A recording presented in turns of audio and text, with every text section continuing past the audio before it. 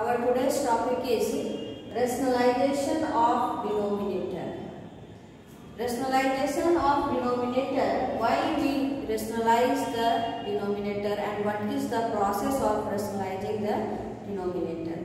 So before that, you know that what is an irrational number. Irrational number is a number whose decimal is neither terminating nor repeating.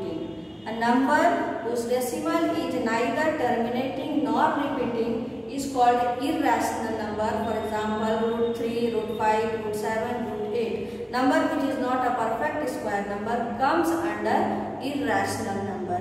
So we need to rationalize the denominator if the denominator is an irrational number. When the denominator is irrational number, then only we have to rationalize the denominator. So rationalization is the process. Rationalization is the process to convert the denominator as rational, irrational denominator as a rational number by multiplying and dividing by a suitable number. Rationalization is the process by which we convert the irrational denominator as rational by multiplying or dividing by a suitable number, and that suitable number is called rationalizing factor. So the rationalizing, if a number is root 2, suppose we have a number root 2 in denominator 1 by 2.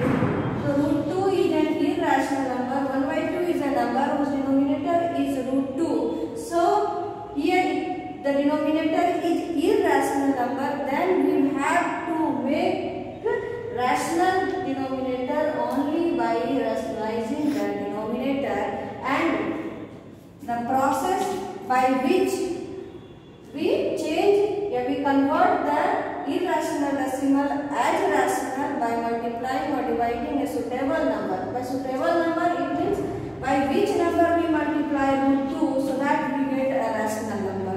So in fact, obviously we multiply it by root 2, multiply and divide by root 2. So because square root of a square root of square root multiply by square root of x gets x. So obviously root 2 multiply and divide by root 2, then we get root 2 by 2. That 2 is a rational number. That's why we need to rationalize the denominator to make the division possible. So to make the division possible, we rationalize the denominator. And the rationalizing factor, when the multiplication of two irrational numbers is rational, when the multiplication of two irrational number is rational, then each one is the rationalizing factor of each other. So for example, see here 1 by root 7.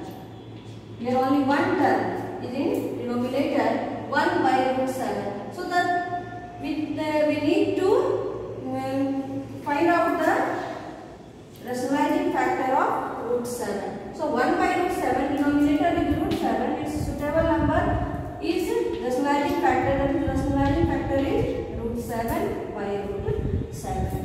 So by multiplying root 7 and dividing root 7, we get root 7 by 7. Now this root 7 becomes to 7. Root 7 is an irrational number and 7 is rational. So now denominator converts, irrational denominator converts into rational. See another example.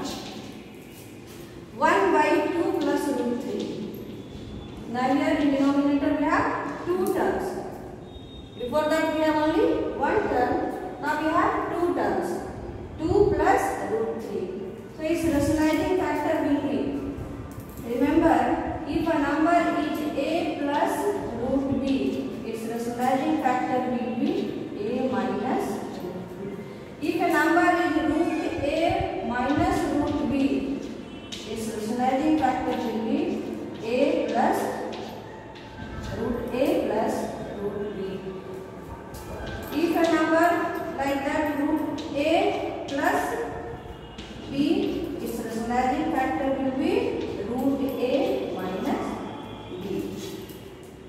So here we have 1 by 2 plus root 3. So a plus root b is rationalizing factor will be a minus root b, means 2 minus root 3 by 2 minus root 3. Now we multiply 1 by 2 minus root 3, we get 2 minus root 3. Here we find the algebraic identity a plus b into a minus b, a square minus b square. So 2 minus root 3 divided by 4 minus 3, 2 minus root 3 by 4 minus 3, 1. So now 1 by 2 plus root 3. Here the denominator is an irrational number. 2 plus root 3. Now it becomes 2 minus root 3 by 1, where 1 is a rational number. We can simply write as 2 minus root 3. Now let us see the application of rationalization of denominator. How we apply rationalization. Here one example is here. Find a and b if a plus root 3 plus root 2 divided by 3 minus root 2 equals to a plus b root 2. Find a and b. Here question is find a and b. So we have to find the value of a and b, that is unknown variable a and b. If a 3 plus root 2 divided by 3 minus root 2 equals to, the result is in the form of a plus b root 2. So now we apply, that is the application of rationalization. So now we apply rationalizing the denominator 3 plus root 2 by 3 minus root 2. So now we have to find the rationalizing factor first. 3 minus root 2. We have only we have to see the denominator. So in denominator we have 3 minus root 2. So we have to find the rationalizing factor. Its rationalizing factor will be 3 plus root 2. So multiply and divide by 3 plus root 2. Its rationalizing factor. Now 3 plus root 2, 3 plus root 2. After multiplying 3 plus root 2 the whole square.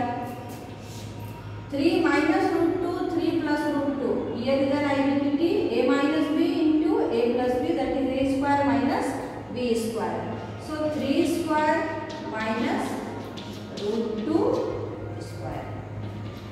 Now here also an identity a plus b to the whole square. A plus b to the whole square, that is a square plus b square plus 2 in place of a, we substitute 3 in place of b, put 2. So a plus b to the whole square, a square plus b square plus 2ab.